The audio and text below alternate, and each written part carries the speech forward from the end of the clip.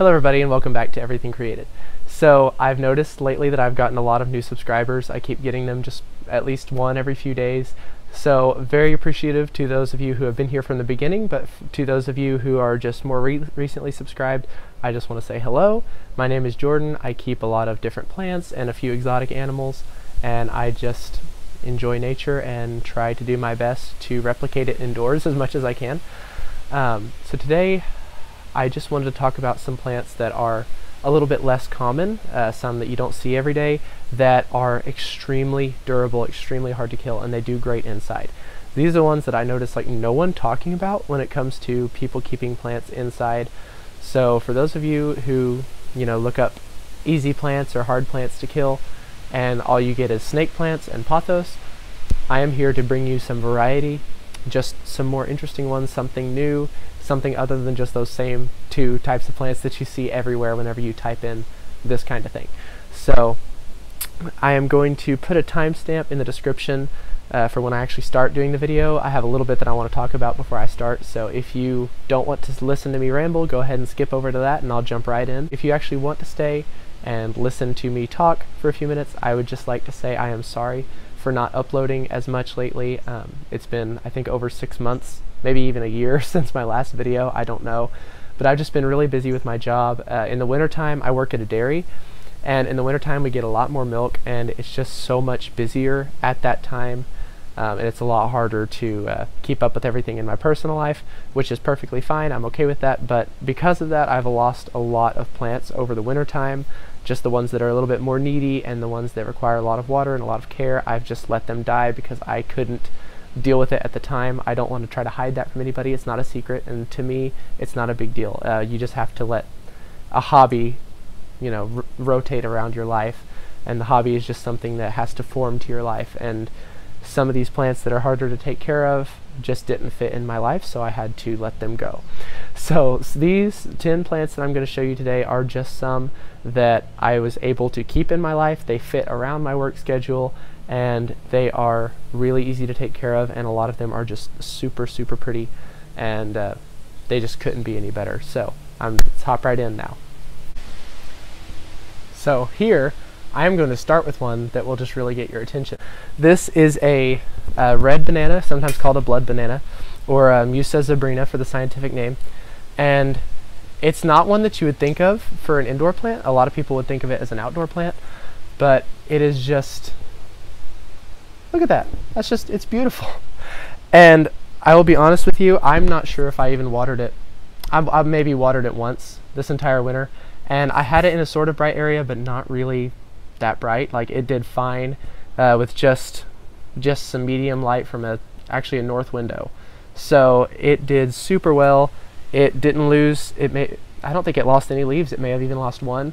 All I did notice, however, is that it didn't grow. I think it may have put on one leaf over the entire winter, but other than that, it also didn't die. So now that I've put it outside, it's put on, all of these leaves with the brighter red are all new. It's put on a bunch of new leaves, and you'll see some of the old ones, like this one here. It used to have really bright red on it, but that red has kind of faded out now. As the leaves get older, they fade out, and then they die after they've completely faded out their color. But these new ones have beautiful red colors, and these will get quite a bit bigger. As you can see, it's already this tall in this pot, and that pot may be a little bit too big. That may be why I was able to get away with not watering it so much, but that's completely fine. I up pot a lot of my plants, or pot them in a pot that's too big, because that actually helps me with watering. If I can't get to them in time, they still have some water left from the last time. So this is probably my favorite one on this entire list. It's one that I actually put outside for the summer, so it will get a lot bigger hopefully, and anyone can do that. You can keep it inside in the winter and put it out in the summer, and you'll notice just how awesome and amazing this plant is. So I'm really hoping that it gets bigger. Banana trees are never one that I thought that you could keep inside, but it did really well. Continuing on with possibly probably my second favorite on this entire list. I'm just going to go ahead and get the best ones out of the way first. No, it's not going to be in any particular order. I'm just saying this one is my second favorite, and you may remember this from my plant haul video that I did quite a while back. This was tiny compared to how big it is now. Like, it was literally tiny. I think I had just potted it up from a 2-inch pot up to this one, which is I think a 4-inch, and it's rather deep. Now I just want to show you, you can't see right now just how long it is. I don't even know if I can reach far enough to actually show how long this thing is. I'm just gonna lift it up like that. It is insanely long, and it's just, this one, I watered it I think a couple of times throughout the winter because I really love it. And I noticed that if it does get a little wrinkly on the leaves, I would water it then in the winter. But it did amazing. It was literally sitting on a north window, and it actually flowered inside in a north window. And by sitting in the north window, I mean it was sitting like this, window being here, it was sitting this way, and all these leaves were hanging down into the darker room.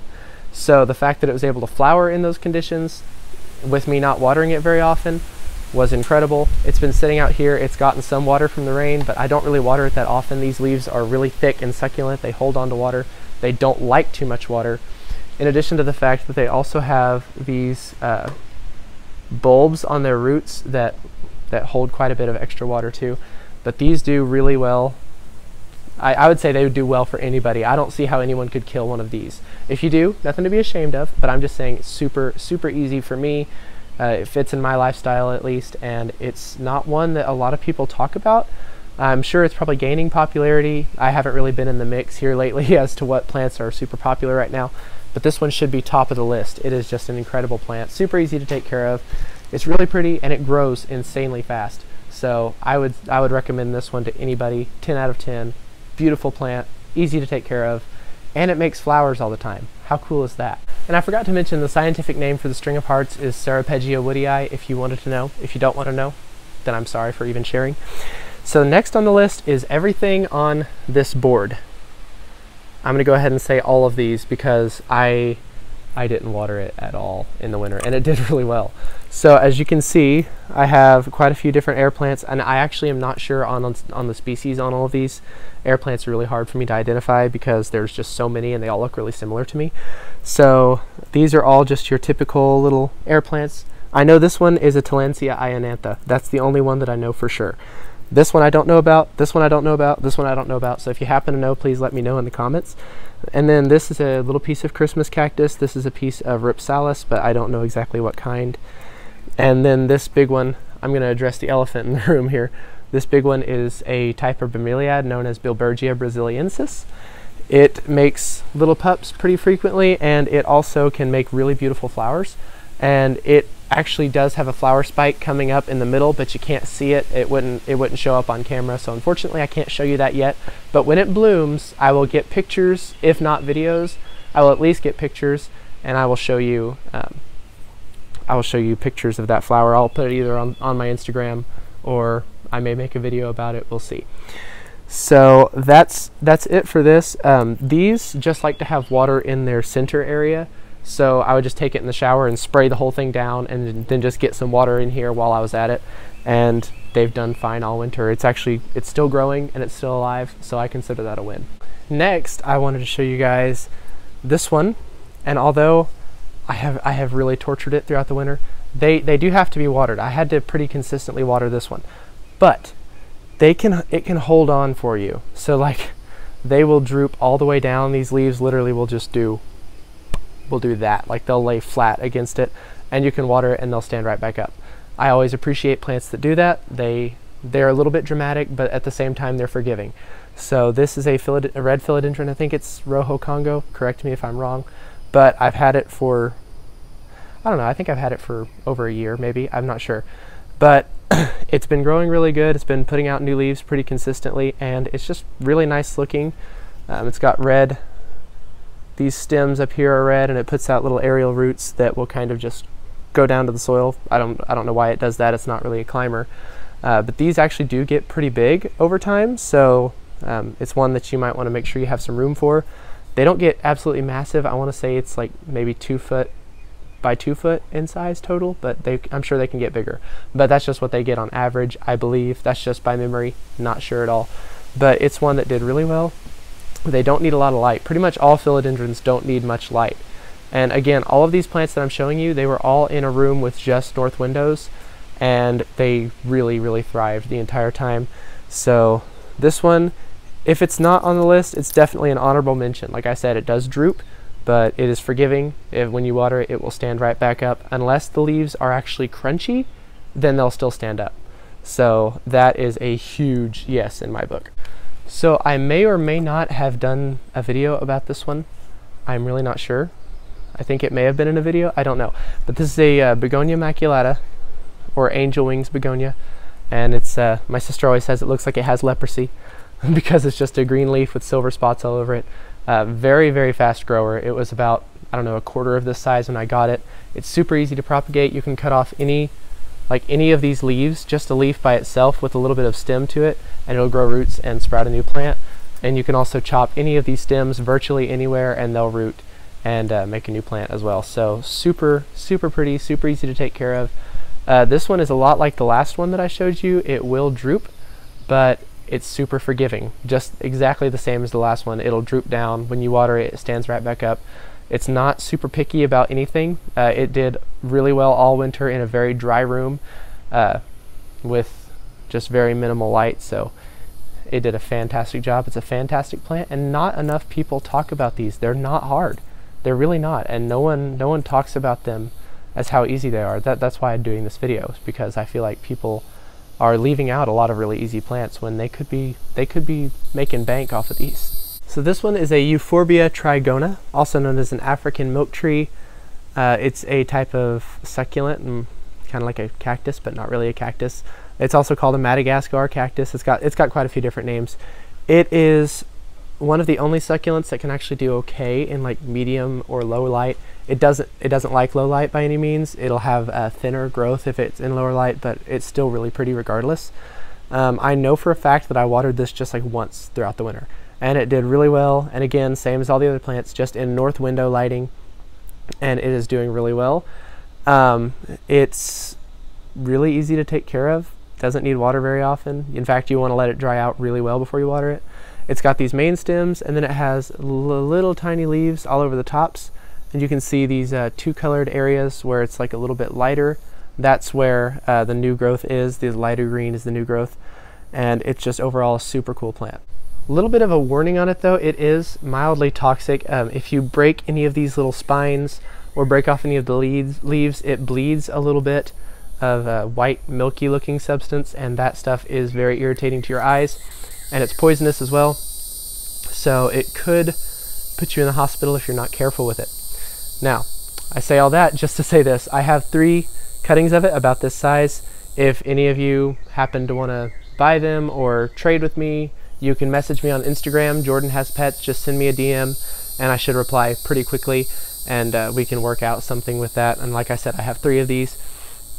So I would just root these in water, and then once you get them rooted, then just stick them in the soil and they should do great for you. So this is one that I really, really like. It's growing a little bit funky and a little bit thin because I've had it in too low of light. So it's definitely not going to do as well in the northern windows as some of these others have, but it's still, although the growth will be thinner, it's still going to grow for you. It has grown a lot over the winter. You can see like these places up here that have the thicker growth or shorter internodes. These are like, this is the internode, the section between these points, which are called nodes, where the leaves and roots can come out. These internodes keep getting longer. As you can see, when they start to get longer, about right here is when I moved it inside. So this is all new growth just over the winter, all these sections, and you can see each internode is getting a little bit longer because it was in low light. They do really well with very, very little water. All they'll do is just wrinkle, as you can see on the bottom of these leaves here. It has wrinkled up a little bit because I haven't watered it in quite a long time, so I'm going to do that before I put it back up today. But it's the Peperomia Hope. It's actually a hybrid between a couple of different Peperomias, so I'm actually not sure what the scientific name would be, but Peperomia Hope will bring it up in a Google search. So it's a really nice plant, really pretty, super easy to take care of. So this one is a little bit big. I made a poor choice to film everything out here, but that's all right. It's not bad. So this is a Ficus elastica, and the variant is, I don't remember. Give me a second, it'll come back.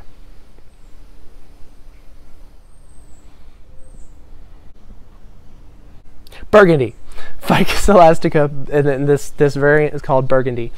It is one of the more dark-leaved ones, and it does really well in sort of lower light. Now, if you do have these in lower light, all of the growth will be really stretched out. So like you'll have bit of stem, one leaf, bit of stem, one leaf, and they'll just grow really tall and leggy like that, which if you like that look, perfectly fine. But if you want them to grow a little bit more compact like this, try to give them more light. So the same as with the African milk tree, if you break these, if you break the leaves, they will bleed. And this sap is also poisonous, so you want to be sure and not get it in your eyes once again. This is a very forgiving one with water. I've noticed that, in fact, just a couple of days ago, this one was completely dried up and all the leaves were drooping down, and they droop down and then they kind of fold in half like little tacos. But it looks a lot better now. I watered it and now they're all flattened out the way they're supposed to look again. There's no brown edges, no brown tips on any of the leaves. It does super well in pretty much whatever humidity, whatever temperature, and it just does its best in pretty much any light too. So super easy plant, very hard to kill. Now they do prefer higher light, so anytime you can give them more light, definitely do that. But if you can't, they should live for you. So this plant is very deformed, and that is a product of low light. I have not kept it in very good lighting at all. So it was straight up when I got it, and then it kind of leaned over towards the window, and then it started leaning back up.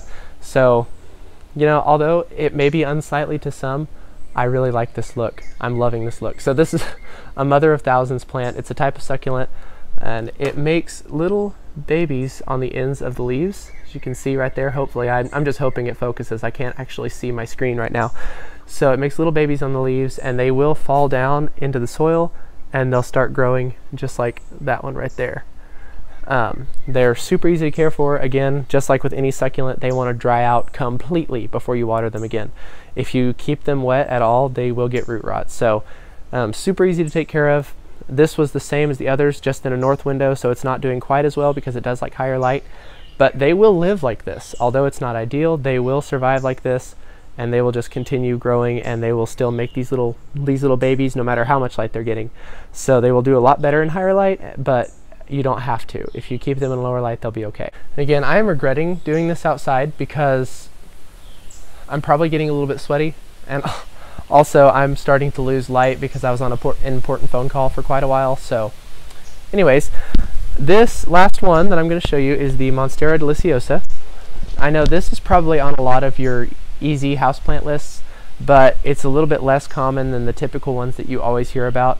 So I'm sure it's maybe a little breath of fresh air to see it. Super easy to take care of. I've only watered it a couple of times throughout the winter, and it's doing great. Same as all the others. It droops if it needs water. You just water it and it stands right back up. Now I do have it in kind of a big pot, probably for how big it actually is. It's not huge. I'm sure my camera is probably having a stroke trying to focus right now. But as you can see, they make really thick stems, and at the base of each of these stems, I just hope you can see, there will be an aerial root. There's one right there. It's an aerial root that goes down. Once it reaches the soil, it becomes a dirt root, so to speak. And these plants are really easy. They're a big vine, actually, so although it looks like a typical potted plant right now, it will eventually grow up something. I just don't know what I'm going to grow it up yet.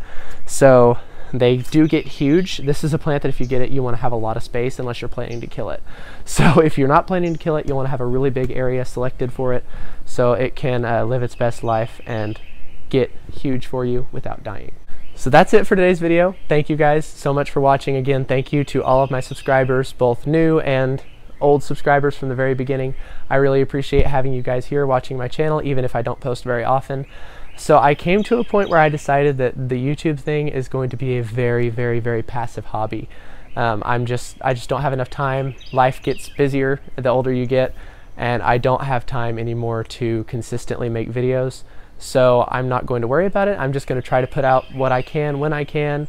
And if you guys want to support me, then I appreciate that. That's really nice. Thank you guys for staying subscribed, and if you don't want to, that is perfectly fine as well. I can't blame you at all. I'm not sure if I would subscribe to a person that doesn't upload consistently, but if you do, I'm very thankful for that. So again, thank you all so much for watching. Really appreciate it. And if you haven't subscribed, please consider doing so. And if you don't want to subscribe, then don't. You don't have to. I'm not going to make you. So thank you all again, and have a good day.